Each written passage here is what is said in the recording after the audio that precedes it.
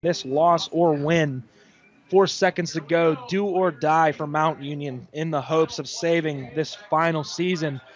As Plunk starts scrambling to the right, ball goes deep. It is up in the air, short, and will be tipped, but caught! Wayne Ruby Jr. touchdown! Wayne Ruby Jr. touchdown! Wayne Ruby Jr. touchdown! No way! Wayne Ruby Jr. touchdown! Mount Union wins the game! Shout out to Bob Boyer and Gabe Baker on the call for a legendary Mount Union Miracle victory last week as the Raiders clinched yet another berth into postseason play. Welcome to our playoff preview show here on 91.1 WRMU. I'm your host, Jacob Buttar, and we will take a look at all the first round matchups for this week's opening round. 32 teams make up the field for this year's postseason play with 27 automatic qualifiers and 5 at-large bids with 12 undefeated squads and some newcomers also joining in on the action. Let's take a look at all the matchups for this week's first round. First, taking a look at the top right section of the NCAA playoff bracket, it'll be the top-seeded North Central Cardinals playing host to the Lake Forest Foresters. Lake Forest comes in with a 9-1 regular season record as the champions of the Midwest Conference in their third appearance in NCAA postseason play. For North Central, they finished the regular season at 10-0 as the College Conference of Illinois and Wisconsin champions. It's their 14th appearance in the NCAA playoffs, and they were the 2019 national champions and national runners-up from a year ago after defeating the Purple Raiders in the national semifinals. The winner of that matchup will face the winner of the DePaul Tigers at the Carnegie Mellon Tartans. DePaul finished the regular season at 9-1 as the North Coast Athletic Conference champions, making their 4th appearance in postseason play. Meanwhile, Carnegie Mellon completed a 10-0 regular season record as the President's Athletic Conference champions.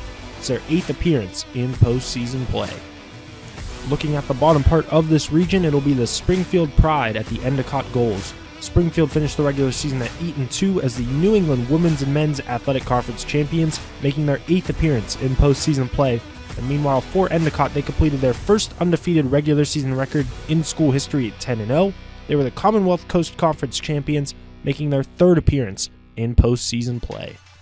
The winner of that matchup will face the winner of the Massachusetts Dartmouth Corsairs at the Ithaca Bombers. Massachusetts Dartmouth finished 9-1 in the regular season as the Massachusetts State Collegiate Athletic Conference champions, making their 2nd appearance in postseason play and their 1st since 2002, while the Ithaca Bombers finished 10-0 in the regular season as the Liberty League champions, making their 20th appearance in postseason play as the 3-time national champions. Now taking a look at the bottom right section of the tournament bracket, it'll be the top-seeded Trinity Tigers playing host to the Hardin-Simmons Cowboys. Hardin-Simmons finished the regular season at 9-1, coming out of the American Southwest Conference with an at-large bid. It's their 11th appearance in postseason play.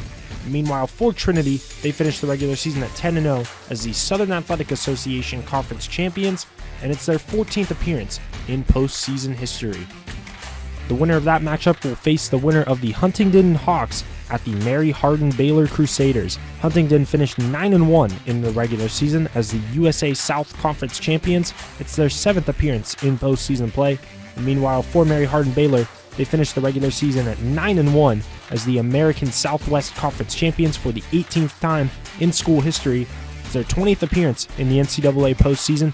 They're the 2-time national champions and come into this year's postseason play as the defending national champions. At the bottom part of this region, it'll be the Bethel Royals at the Wheaton Thunder. Bethel finished 8-2 in the regular season as they received an at-large bid from the Minnesota Intercollegiate Athletic Conference. It's their 8th appearance in postseason play. And meanwhile, for Wheaton, they finished the regular season as well at 8-2. They also received an at-large bid coming out of the College Conference of Illinois and Wisconsin. It's their 13th appearance in the NCAA playoffs as the team is 12-0 in the first round in their school's history.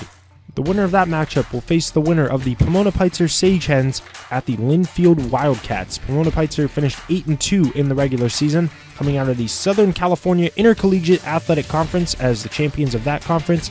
It's their first ever appearance in postseason play. Meanwhile, for Linfield, they finished with a 9-0 regular season record as the Northwest Conference champions. It's their 17th appearance in postseason play as they were the national champions in 2004.